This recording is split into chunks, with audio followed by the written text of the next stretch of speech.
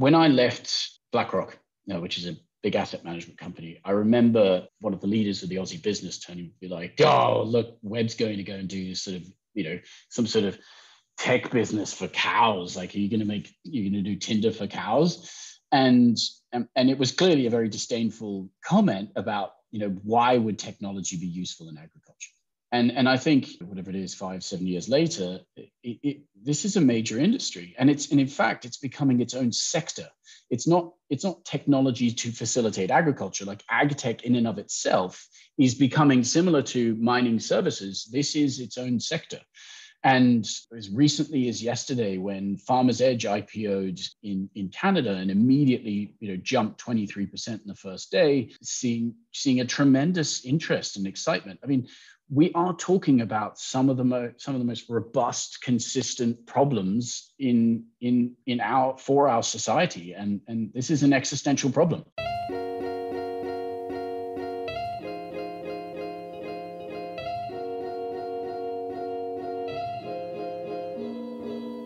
Hi everyone, welcome to episode 143 of the Startup Playbook podcast. I'm your host, Rohit Bhargava, and each week I interview successful founders, investors, and subject matter experts on how they got started, the strategies they use to succeed, and their advice to current and future entrepreneurs. I'm delighted to have Justin Webb as my guest for this episode. Describing Justin as a successful serial entrepreneur would not be doing justice to his background. He studied economics and applied mathematics at Harvard before going on to do a postgraduate MBA at Oxford. He would then take his work on the application of machine learning and AI in asset management to found and grow 2 hedge funds that he would later sell to Macquarie Bank and Westpac. He would then go on to found and build PacWealth Capital into a $4 billion advisory firm in the South Pacific, and he is now the co-founder and CEO of AgriWebb, which is on a mission to digitise on-farm production data. Since launching 6 years ago, the company now manages 15 million head of livestock across 90 million acres around the globe, and recently announced a $30 million Series B round, valuing the company north of $100 million.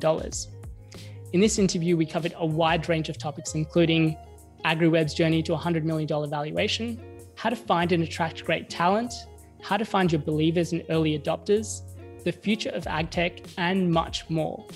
Without further ado, here is my interview with Justin Webb. Hi, Justin. Welcome to the Startup Playbook podcast, and thanks so much for taking the time to be on the show today. I'm really excited to be here. Thank you very much for having me, and I hope that I've got something interesting to tell you and your listeners. I'm sure we have. I think this is going to be a great episode. But Justin, for those people that may not be as familiar with you or your background, do you want to share a little bit about your story and what got you here today? Sure. So I am Australian, 5 generations of livestock farming here in Australia, but I actually grew up overseas. My father's job took us living, almost changing countries every 2 years or so. So I was at boarding school from 7 years old in England while they sort of moved around. I studied undergraduate at Harvard in the US, did applied mathematics and economics, and then sold my soul to the devil and worked in Wall Street and in Lehman Brothers, in fact, upon graduation. And, obviously when all that started to go wrong, I ran away and hid in Australia, decided to come home. I founded actually 3 businesses aside from the current one that I'm doing.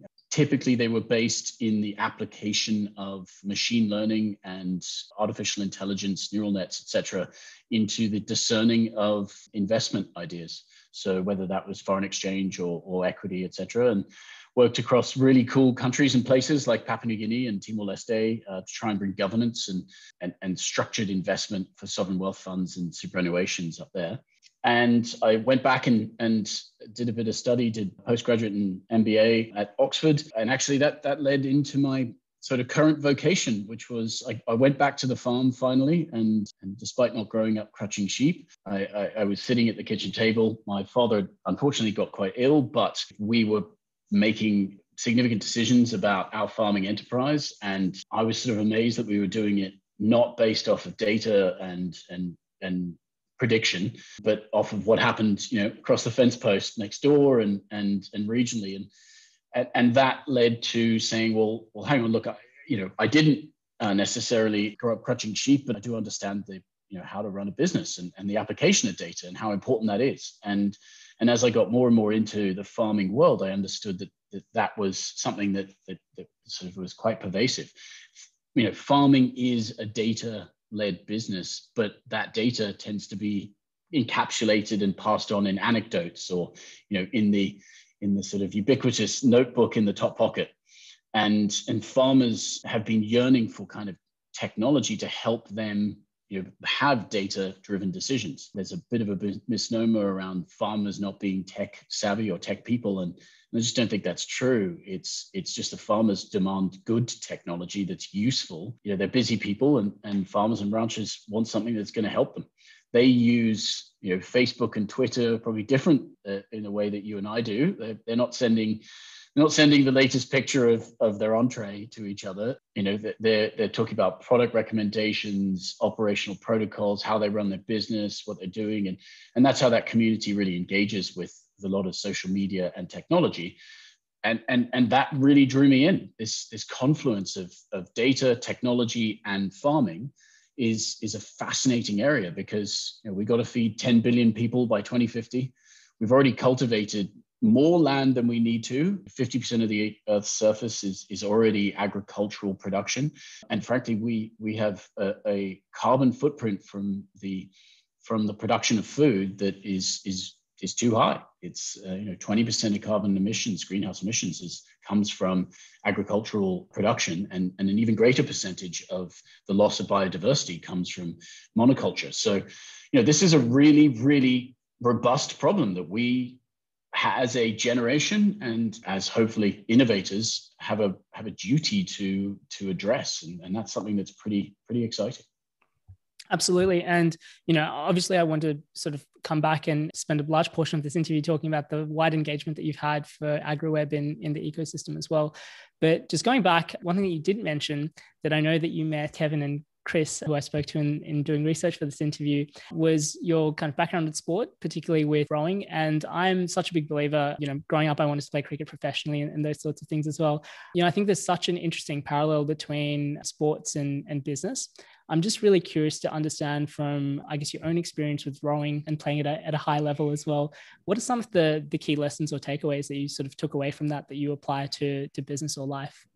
Well, Rohit, it's always terrifying when you ask for some people to chat to before an interview, and I give you some lifelong friends, and so if this is the worst line of questioning, then I think we're doing all right. But it's coming. Yeah, it's coming. There we go. I probably, like you, would have loved to have played cricket professionally, but my first cricket coach, when I asked him if I should play cricket or row, immediately pointed me towards the boathouse. So, no talent, and did what I could. Yeah, I did do a lot of rowing. I did it for nearly 8 years at school, and then at university, rowed at Harvard, where I was very fortunate to be surrounded by some tremendously talented athletes that have gone on to win multiple gold medals, and including some that have infamy in the world, the Winklevoss twins, who remain good friends of mine. And we had an amazing time, and then carried on and actually rowed for Australia in Australian surf boats, and we had some very good luck in the World Championships, and then finally back to Oxford, where frankly I was probably a bit old and crusty, but really enjoyed the experience of doing the boat race, and it's where I've met some of my lifelong friends and my co-founder. So, to your point of question, what's the translation? At least in my experience, sport at a very high level involves a dedication and a commitment to the journey. It is almost impossible to be solely motivated by the singular goal of winning. Like to wake up and train and train again in the afternoon, and then again in the evening for 6 hours a day, every day for 9 months on end is wearing, and you have to enjoy that journey. You have to, for the love of it, actually be doing it. And I think that's very true in business, but also in startups particularly, right? The goal, it's very difficult, I think, to imagine that one could be an entrepreneur, start a business, and just have this goal of IPOing it in 10 years. That's not going to get you through the grind. You have to love the journey. You have to love the persistence of marginal, really small improvements, celebrating the little wins, enduring the dark moments. And I think I've certainly seen that. My co-founder, Kevin, who we'll probably get onto later on, like I met him originally when he was going to go to university in America. And then after he'd rowed for the US, he came to Oxford and we rowed together there. And he is a picture of tenacity and persistence. And I think that's one of the traits that I find incredibly inspiring in all the people that are around me, whether it's this business or other businesses before. Almost invariably, they have been founded together with athletes. And I think that's a trait that is unusually valuable. Absolutely. And you touched on this a little bit earlier, but your background prior to AgriWebb, you had actually started a couple of different businesses, predominantly two hedge funds that you had sold to Macquarie and Westpac. I'm just curious if you could sort of elaborate a little bit on what those businesses were and what that journey was like for you.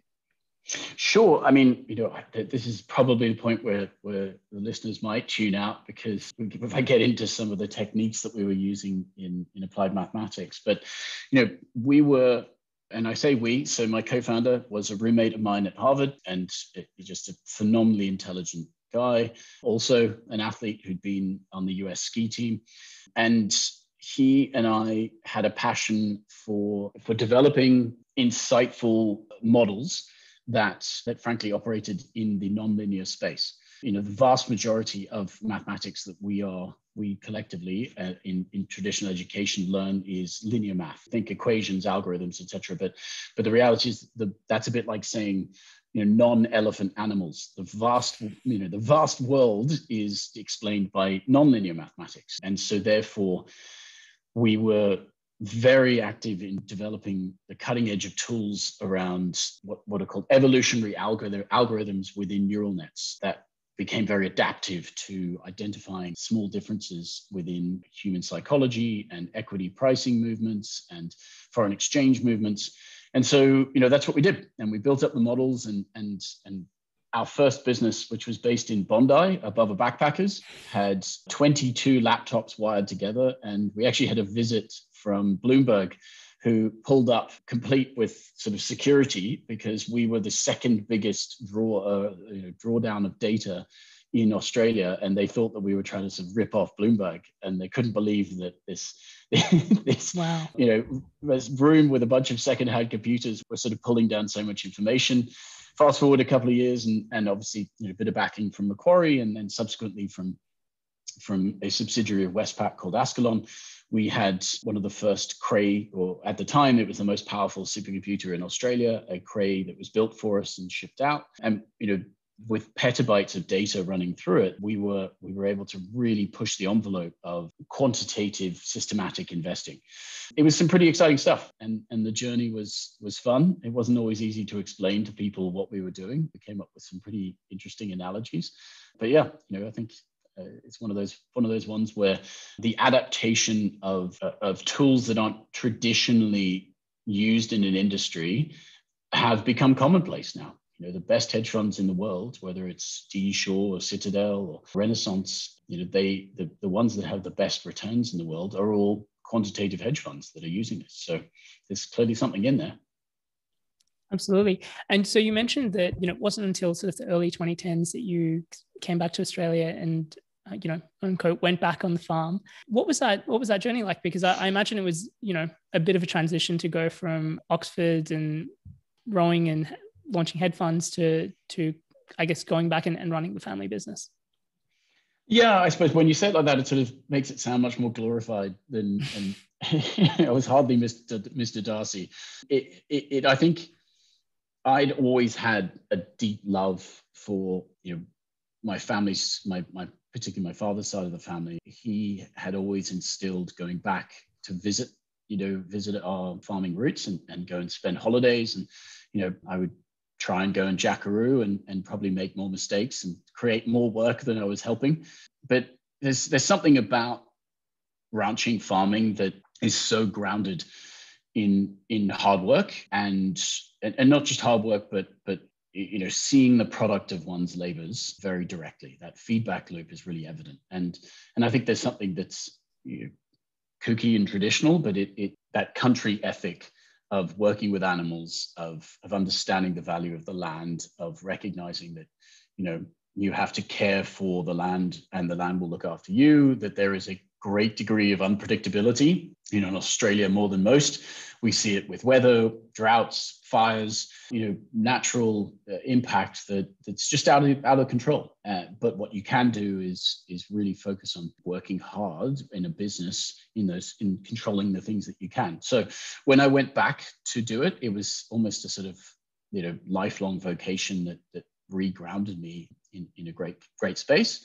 And I might add just the experience of having our customer base, AgriWebb's customer base, the prospect of that being farmers was something that I couldn't deny was infinitely more rewarding. The global financial industry is, it is what it is. And there's plenty of stories and movies and et cetera of fast moving people and shysters and snake oil salesmen and all sorts of things. And frankly, a lot of that is not so awesome. And I think I, at the time, was sort of over trying to battle that ethical conundrum, and was more interested in really enjoying every interaction. Even when you're getting yelled at by a farmer, they've probably got a pretty good reason to yell at you. So yeah, that's what took me back. And if I read correctly, I read an article that the idea for AgriWebb came from from you sitting in a meeting and kind of hearing, I guess, the lack of data that was being used. Do you mind kind of sharing where that sort of kernel for the idea came from? Yeah, I mean, as I sort of described earlier on, it's not just a narrative to sound good at startup meetups, etc. It was the reality. On our farming business, we had several consultants and agronomists and livestock consultants, etc., around the table, and between them, they had certainly decades, if not centuries, of experience. And when I was poking around at okay, fine, and for your listeners that might not necessarily come from the country, but are looking at, where are they discerning their own kernel of idea and their own motivation. Like, this was a very personal problem. Like, we needed to make decisions about that hopefully would result in profitability or increased profitability of the farm. And so we were making real investments. And when I was poking it, well, okay, if we, spend X amount on pasture improvements, what is the expected increase in yield, which for our case was literally the amount of grass grown, or the kilogram dry matter per hectare. Or, if we're going to spend money on improving genetics, which, by buying new bulls, well, fine, but, what are we expecting to see the increase? And what will they put on more weight? Will they be more fertile? What's the increase? And there was a lot of kind of almost, metaphoric, like, hair ruffling or patting me on the head, being like, "Oh, young buck, you don't know what farming is, and that's not how it works." And I was like, "Well, hang on, why not?" And that was really the kernel of it. And then, you mentioned Kevin Baum, my co-founder, and this was actually, on a holiday back while I was still at Oxford. And when I flew back over, we spent many hours on the rowing machine next to each other, and to fill the boredom, we were talking about starting businesses. And he was fascinated with this concept, and in particular, something that stuck with me with him was he'd grown up in Silicon Valley, gone to Stanford. A lot of his friends had gone to go and work at the time, the sort of advent of social media was almost the steepest part of the S curve for those businesses. And he sort of said, well, look, when I look at the world of where I can be involved, in 100 years' time, will people still be using Facebook? Maybe, probably not. But in 100 years' time, are people going to really need food and need an efficient production of food? Absolutely. And that's a real problem. So that's where the penny dropped of, wow, like what we're dealing with on a very local basis, i.e. at my own farm kitchen table, is scalable, not even just to Australia, but scalable globally. And clearly there was as we did research, agriculture is the least digitized of the least digitized, and in particular livestock farming, because it's so fragmented. The average herd size in the United States is 46, and to put that in context, the average herd size in Australia is sort of over 500. There are 100 million head of cattle in the United States, and with an average herd size of 46, it gives you that description of, they're hobby farms. They're not particularly sophisticated operations. So, but they could be, and in order to get more from less is a productivity problem, and technology is an amazing scalable solution for a productivity problem. So again, rounding back to people that might be listening and might be in early stages of finding their business, their vocation, I would urge having a personal connection with the problem, having empathy for what that problem is and why it's impactful. It was a very powerful motivator. And we talked a bit about persistence in terms of athletics. Like that's a constant thing that I'm able to reach back to is the empathy for when people are struggling to leverage some sort of improvement and efficiency for their own livelihood. And when you can then scale that, and I don't necessarily mean scale it so that a VC is happy when you show them the total addressable market, which is great as an ancillary benefit, but so that when you scale that to say, I can deliver value, or at least this concept potentially can deliver value to an enormous opportunity set, then I think you're really onto something. And then the last part is getting the right team together, because ideas without execution are plentiful, and so finding the right team and the right chemistry between you and your founders, it's invaluable. Speaking of team members, obviously you've touched on, the importance of having the right team around you. And that's definitely something that both Chris and Kevin mentioned to me in terms of, one of your superpowers is your ability to really bring on the right people with the right skill sets on. Part of that process is identifying who those people are. The other part is getting them to believe in your vision and mission and getting them to join on. And as you touched on with Kevin, and something that he mentioned to me was, obviously he didn't come from a farming background, but he felt really compelled with what it is that you were building. And, oftentimes for a lot of early stage founders that have this really clear vision mission, can be hard to translate that or to find others that kind of believe in their journey as well. Do you have any advice in how to sort of structure that, or advice in finding the people that will kind of be your sort of early adopters or be those believers from day one? Sure. I mean, probably my turn to get emotional. Wonderful to hear things like that from such great friends. I mean, I would obviously tease them when we next have a beer and say, of course, you would say my superpower was finding you. But I think to pass up that question, you're asking a couple of different ways. Like finding and motivating people to, just jump with you is, I hope, and I think something that I have been able to do successfully a few times. I think it's about honesty. It's about openness. It's about utter belief. People tend to look you in the eye, and if you don't believe it, like, they won't believe it. And if you're not jumping, they're certainly not going to lead it in front of you. So the commitment, the integrity, the openness of how you approach it, whatever challenge you're seeking to do it with.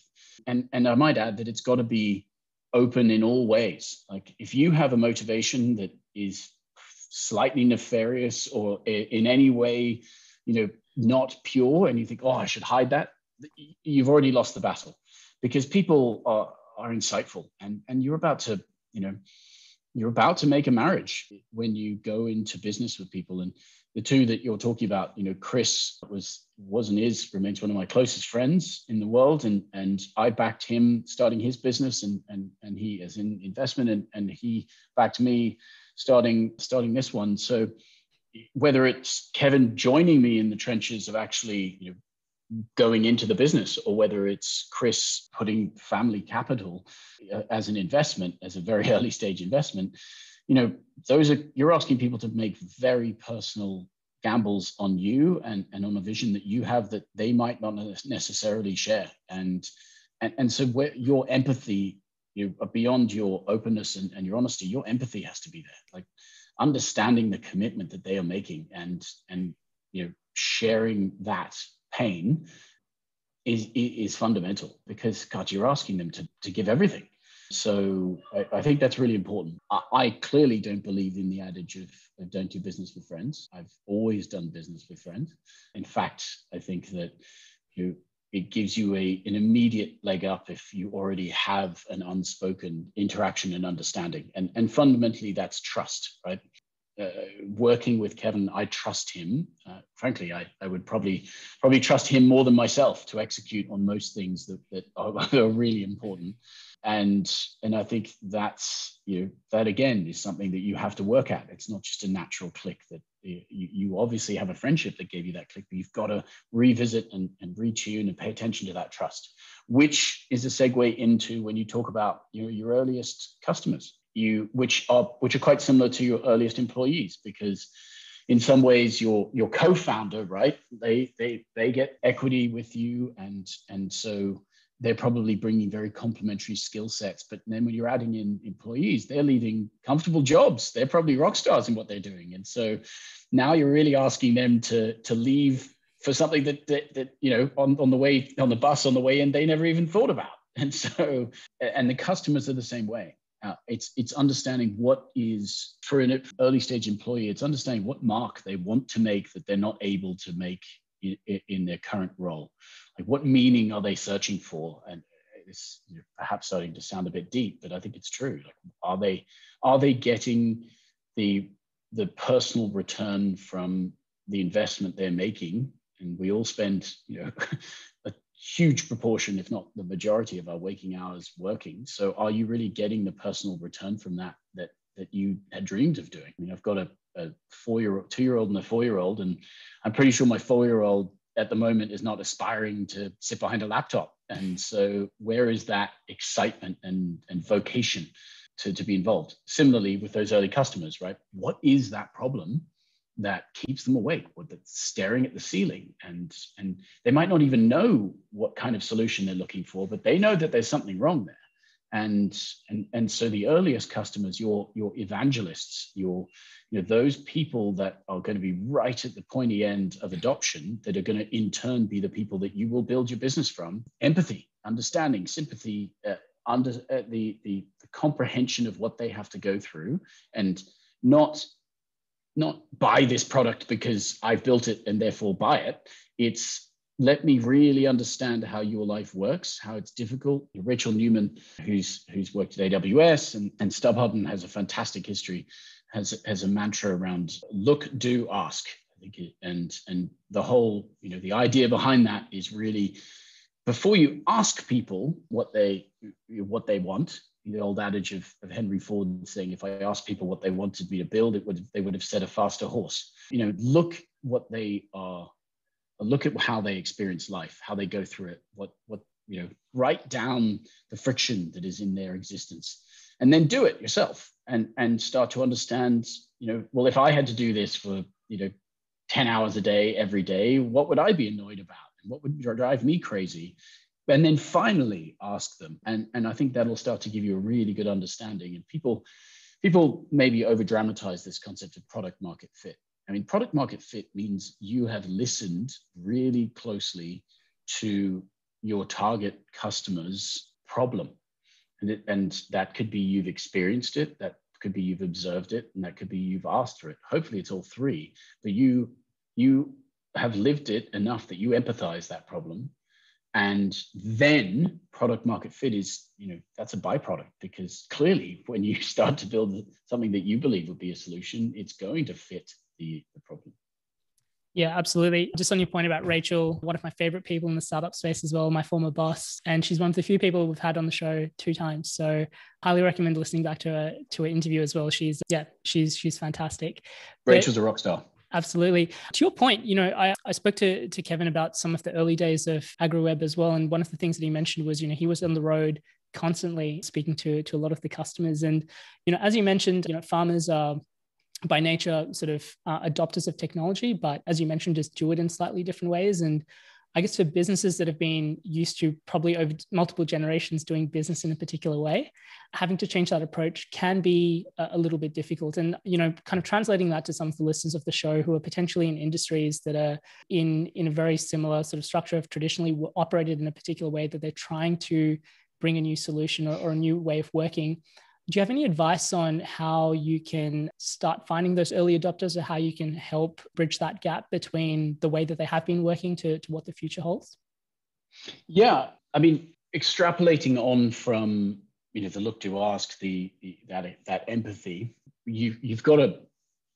There's very little that will replace a good product and building it, and I think, again, that comes down to people that you bring into the business. And I'd be remiss not to sort of give a shout out to Phil Chan, who's CTO and CPO at the moment, but Phil, who brought along with him from IBM, Kenny Sabir and Eric Morenton.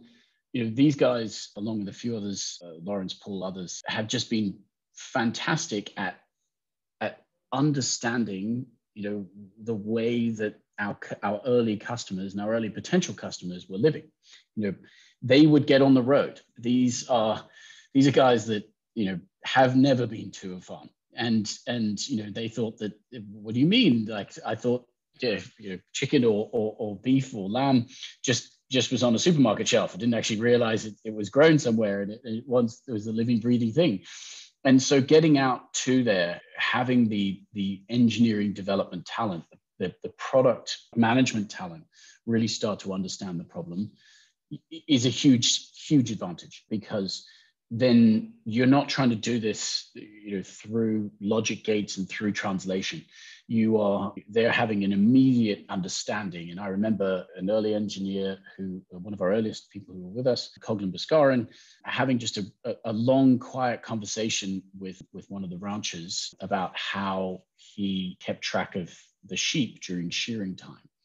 And the farmer he was just talking about how he'd operate it and how he kept track of them and how many numbers were sheared. And Coghlan was just quietly listening and absorbing. And he came away and was able to immediately build a product that could be rolled out across every farm for 85 million head of sheep across Australia, just because they're able to have an understanding of how engineering works and adapt that to the problem. Now, to make an answer, perhaps, or craft an answer that's more direct to what you're asking, in finding those early people, I think that it's not unearthing sort of a rough diamond somewhere. If you're uncovering a problem and again going through this process of really seeing it, understanding it, you don't necessarily. The idea, that kernel, doesn't have to be so universally world on fire that it's going to be really hard to find the customers. Frankly, if it is, you might need to want to rethink the complexity of your solution. People have friction in their lives every day that they just deal with, and that's across a whole litany of interactions. It doesn't have to be an antiquated industry. Sure, take digital healthcare, right? We absolutely, without thinking, would go to our GP and be treated by a GP and not think twice about the fact that information of whatever diagnoses or whatever issue that you had could be absolutely fundamental to diagnosing a bigger issue that you could have when you went to the hospital in 6 months' time. But the fact that the fragmented data resource that sat on the desktop of your GP isn't connected to the hospital, and so therefore is never going to be a useful diagnostic input in analyzing you. Just simply connecting those two and understanding that has tremendous value in helping when you arrive at the hospital and you've got a serious issue to start to determine it. Or it could be as simple as, what's the friction between when you commute to work and you walk in the front door? People change shoes because their feet hurt. Well, is there a way to make that better and make that simpler? So I think finding these customers in antiquated industries is not necessarily the issue. It's understanding where the friction is in life and hopefully that exists at scale, and then creating a solution for it, whether that's hardware, software, marketplace. It really expands across pretty much everything that we're doing in the tech solutions. I had a really fascinating conversation with Al Bentley from Simply Wall Street in my previous podcast last week. And one of the things that we were discussing was, obviously there's that approach of, listening to your customers, but sometimes, especially at the early stages, the customer fit might not necessarily be there. And their feedback on how they would potentially use the product or whether it's useful or not can be more detracting than useful, in the sense of, we would need these particular features that are only really useful for them or for a very small kind of customer case. I'm just wondering, in that approach of when you are going out and talking to your customers, what are the things that you're sort of utilizing to identify these are really useful bits of feedback from the right type of customer from us, versus drawing the line and saying, we're listening to them and we're understanding what they're saying, but potentially the feedback or those sort of things mean that they're not quite the right customer for us at this stage? Great line of questioning. And, I don't think that there is or are many examples of getting this 100% right. We certainly haven't. And I think, determining what is a feature that needs to be built to solve a problem within your feature set and prioritizing that is a tricky skill, because ultimately it's always a bit of a gamble. That said, the more stack ranking you can do on is it one person that's telling you they have this problem? And if so, is that one person truly indicative of a big marketplace that you are trying to convert? Or are they just experiencing that as a temporal issue at that particular moment in time, place, situation? And ultimately, look, software tends to have the vast majority of its users using about 10 to 20% of its total functional capability. We all use Excel, and I bet you that the vast majority of us don't use anywhere near the full capability, and we're sort of amazed by Excel wizards, right? And that's a pretty ubiquitous piece of kit. It could go on, Salesforce or Xero or Quicken or etc. All of these things, we don't use it to its full capacity. And why? Because a lot of features have been built for very nuanced or particular needs. That said, right, the market is not the static thing, right? It's evolving over time. So sure, you're going to build stuff that may become redundant, or you might build stuff that doesn't have traction immediately, but becomes tremendously valuable, down the line. Or indeed, new markets and applications for those features might become, front of mind. To give a more palpable or tangible example, I mentioned them at the beginning. We have a fundamental issue of emissions, of greenhouse emissions from the production of food. And in particular, in our space, livestock management. Various estimates say that the livestock production accounts for sort of 9 to 10% of total greenhouse emissions, which is an extraordinary amount, especially when you consider that livestock production in grazing, when actually implemented through correct rotational grazing practices, can be carbon negative. And that's untrue for almost any other industry. Not reduce your carbon footprint, but actually be carbon negative.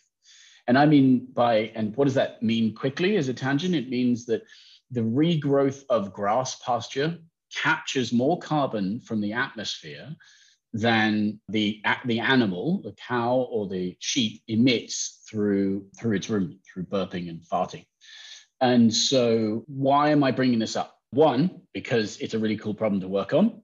And two, because we built some features early days in AgriWebb around that were quite particular to actually some farms in Wales around measuring the feed wedge and the pasture growth, because they had very small fields and they frankly needed to rotate their animals very quickly on very short order. And so one of the biggest friction points in their lives was remembering, oh man, I need to move those animals on, what day. And I can't remember how many days they've been in and how much forage there is. And so therefore, if I could have some alert that would remind me to move that. Well, what we we were solving for a very specific problem in a very specific area. There aren't that many farmers in central Wales. And so therefore, a lot of other farmers were not using that practice when they had big broadacre grazing. That said, when we now are facing carbon measurement, we can start to leverage that tool that measures the growth rate, the forage rate or the growth of forage, and therefore calculate the amount of carbon that is sequestered by that regrowth of pasture. So totally different application. And what can we do with that? Well, we can actually start to establish the carbon footprint of that farm's livestock production. And if it is carbon negative, we can translate that into carbon credits, which ultimately are valuable to that farmer. And it can start to encourage the proliferation of regenerative grazing practices, which mean not just are we saying, oh goodness, like 9% of global greenhouse emissions comes from livestock production, but we can bring it all the way so that is a negative number that in fact has carbon credits offsetting things like Microsoft server outputs or Bitcoin mining or mining for iron ore or bauxite.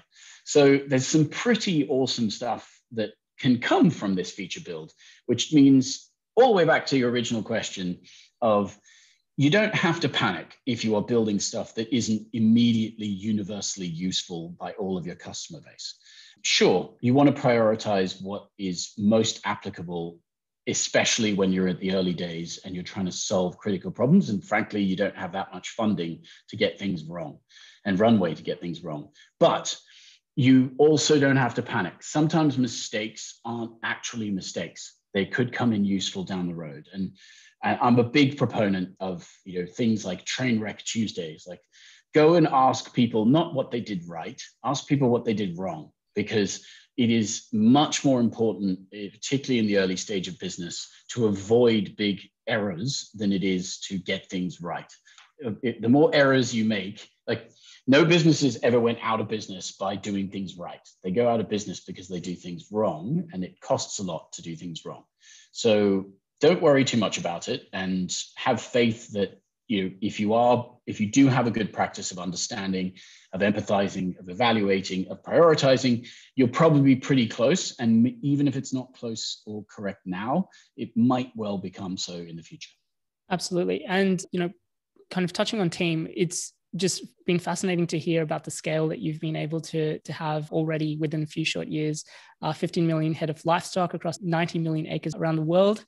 And as of a funding round that you closed last year, now the company's valued at north of $100 million. Congratulations on all of your progress and traction to date. I guess based off that, we've kind of spoken a little bit about the early days of AgriWebb and, going out and trying to identify these needs of customers. As the companies continue to scale, how do you think about structuring the team and bringing the right people on board? And how has your role changed and evolved over time?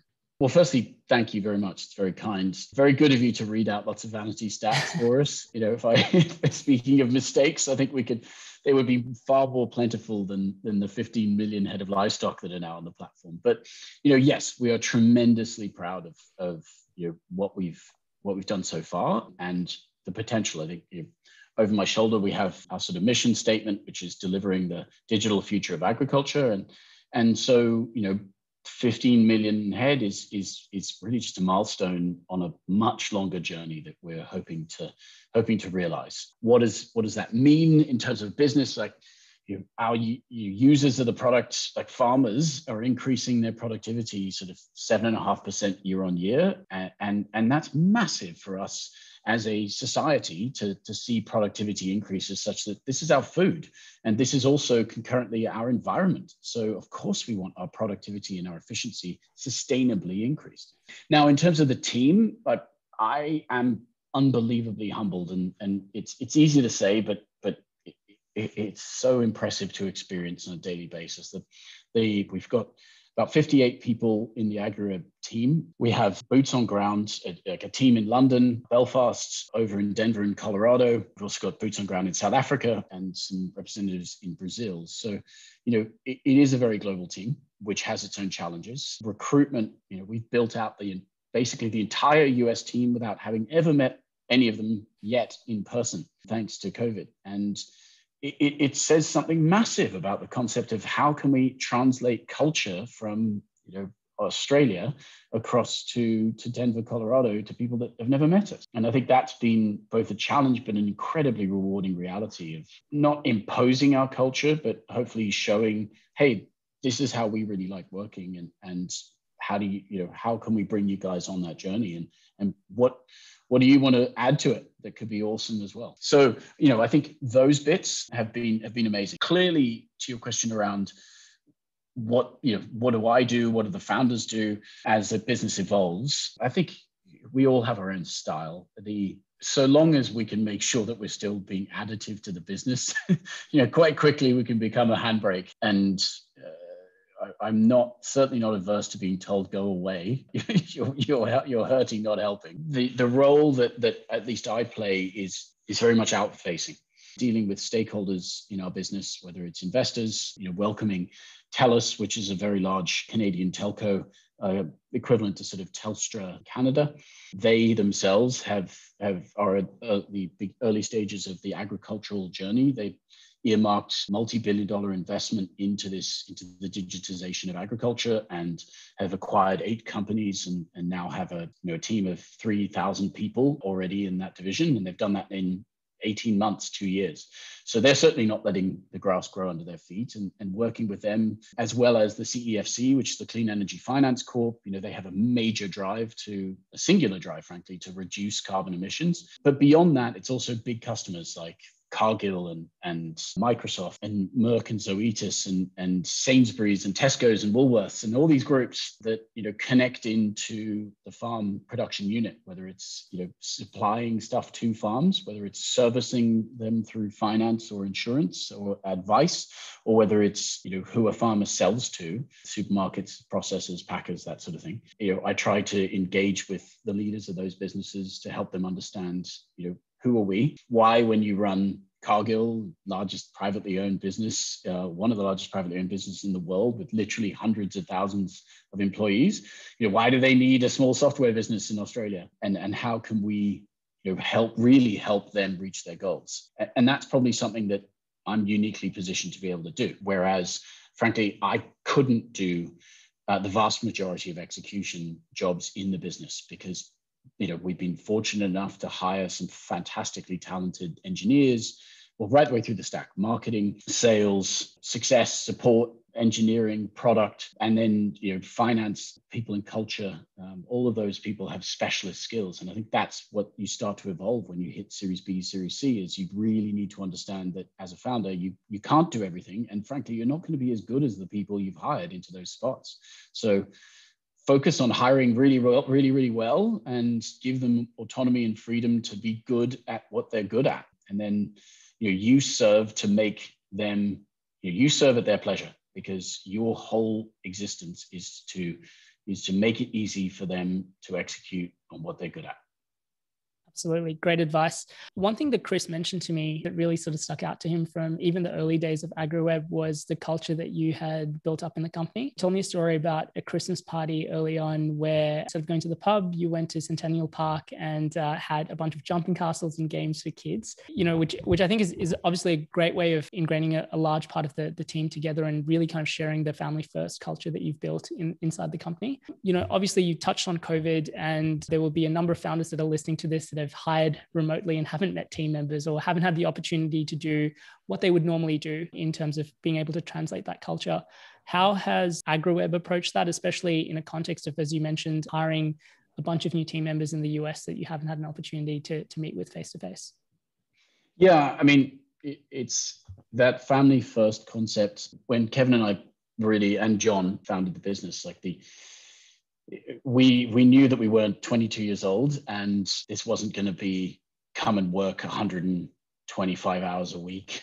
And it was a marathon, not a sprint. And that matched up a lot with, we wanted to have people have a long tenure in the business. The standard turnover of particularly engineers in the Valley is 16 months. And I think that is, sure, there's financial opportunities and flurry of interest, but there's also just a cultural chasm there, right? That it's the idea of burnout and running as fast as you can for as long as you can before you fall over. I don't necessarily buy into that. And I say that from a position of experience, having worked on Wall Street and done those hours, and et cetera. I think we wanted to recognize not just we want you to be on this journey for a long time, but also who are the people that are going to go on that journey with you?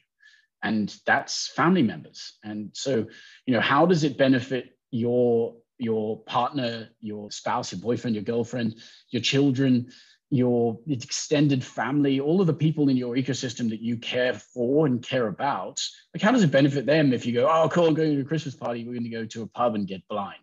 Like, it's fun and it's a release, but it doesn't include them. And then they don't really understand the culture of what you're trying to do. And when you leave and when you're working towards that goal every day, you want them on that journey with you. You want to come home and celebrate the wins with the people that you love. And that's true regardless of where you sit in the organization. And if people are tied into that culture, how much more powerful and how much more motivated are you going to be to actually engage? And frankly, when the going does get hard and you've got to take that conference call at 10 p.m. Or much later or much earlier, or get on the keyboard to ship out that new release and that new feature that happens at 2 a.m. You have a partner who's sort of understands why, and I think someone who hasn't come up a lot in this chat, Kevin and my third co-founder, John Fargo, like he's tremendously motivated by this concept of the why. What are we doing? So tying that across to how does one engage a remote team? It's about clearly articulating, communicating, and constantly reinforcing the why. It's not cool. We'll come up with some value statements, whack them on a poster, and that's going to motivate everyone. That doesn't motivate anyone. It's about understanding the why and having that really part of the fabric of what you're doing. It's the interaction, the honesty, the openness you have with your team, whether it's remote or in person, and living that same concept of why are we doing this, and who are we doing it for, and why do they care? And I think that's always going to be a much greater motivator than any kind of financial realization that will come about. If it does lead to a financial gain, awesome. But invariably, people work for the why more than they do for the what. One of the important things that to add to any entrepreneur and any startup is to be really conscious of your support team. The people around you that you love are going through this journey just as much as you are, and you're asking a lot of them. My wife Victoria, and I've got 2 children, a 2-year-old and a 4-year-old.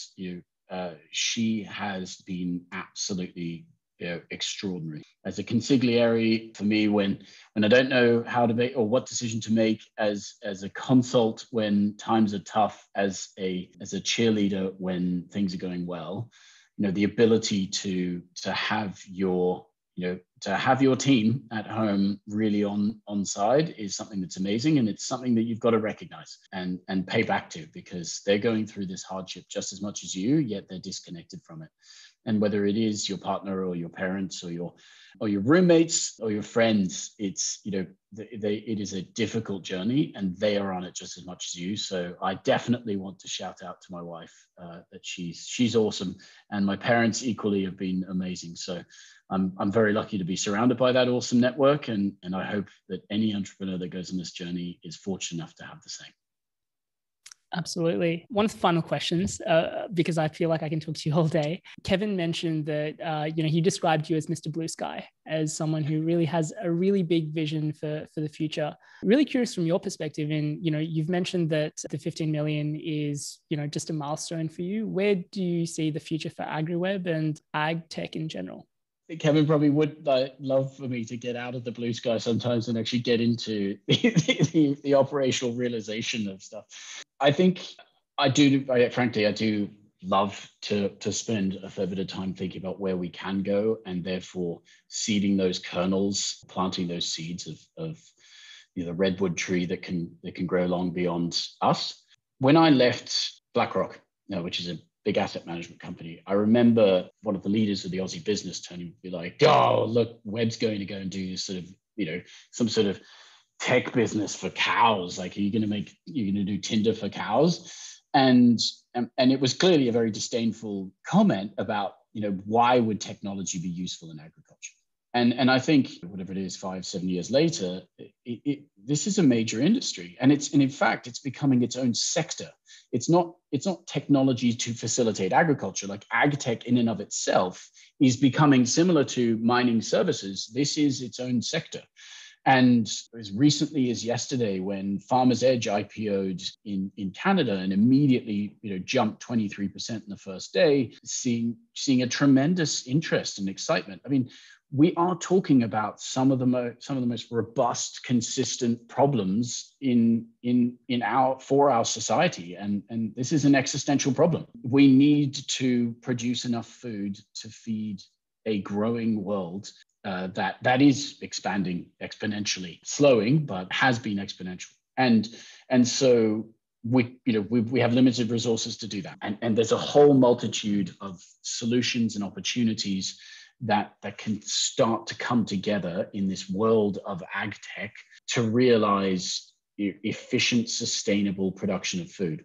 And we as consumers are demanding at the same time to understand more about where our food was produced, what happened to it, was it grown in an ethical way? And I don't just mean that about animal production, because even if you're vegan or have particular diets that are confined only to plant, like, that still means that you are eating something that was produced in fields that cleared away biodiversity, because typically monocultural production has been the signature of modern agriculture.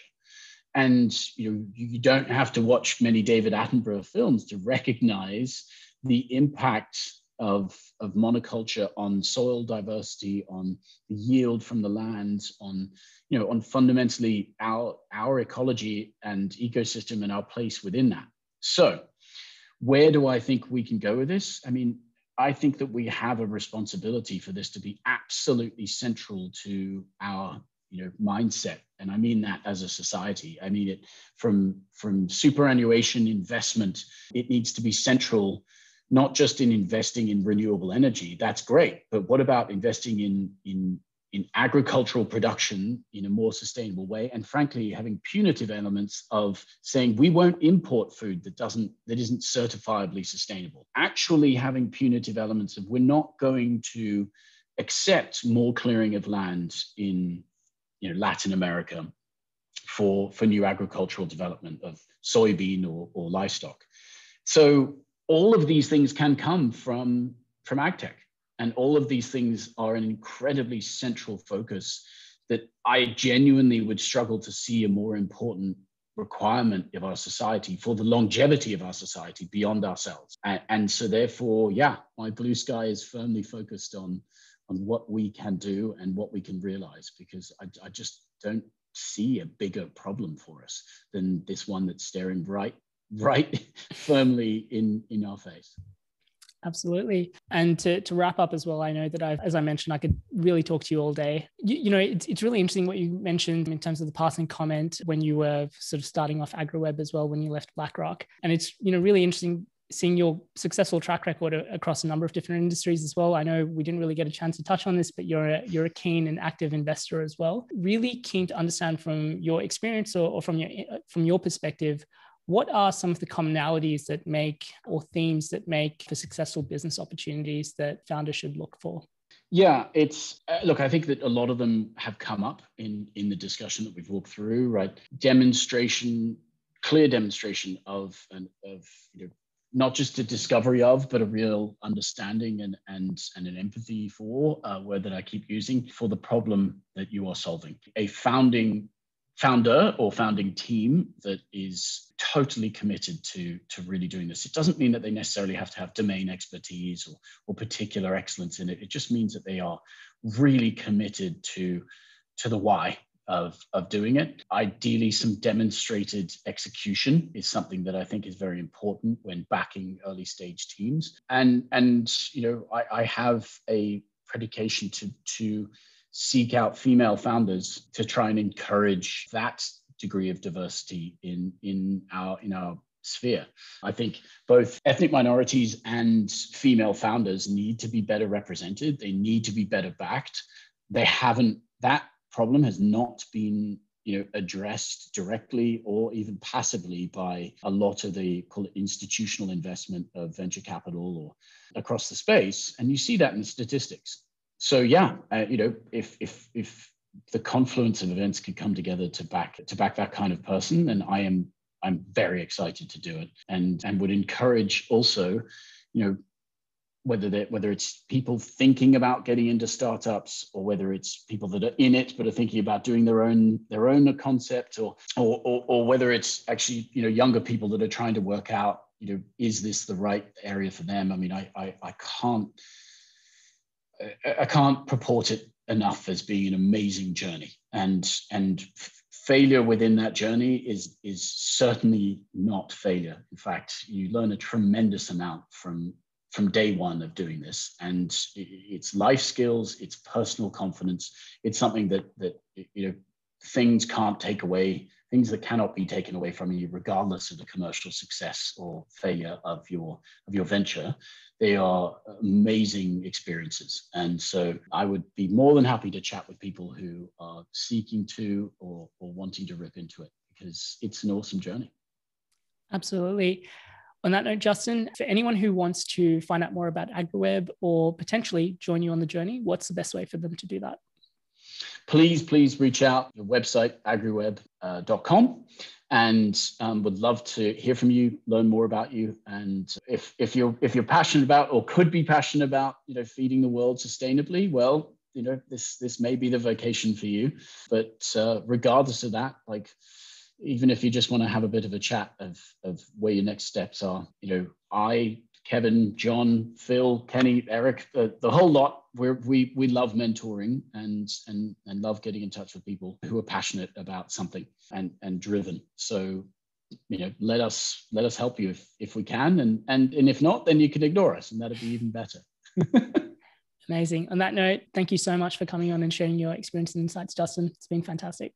I've really enjoyed it. I hope I haven't rambled too much, but I've tremendously enjoyed the time with you and with your listeners. So thank you so much. Look forward to seeing if I can come back on with Rachel in the future. We definitely need to make that happen. Thanks, Justin. Thanks, man. See you. Thanks for listening to episode 143 of the Startup Playbook podcast. As always, full show notes from this interview will be available at startupplaybook.co. I'll be back next week with another episode, but in the meantime, if you enjoyed this interview, please don't forget to like, share, and subscribe. As always, thank you for tuning in, and I'll see you next week.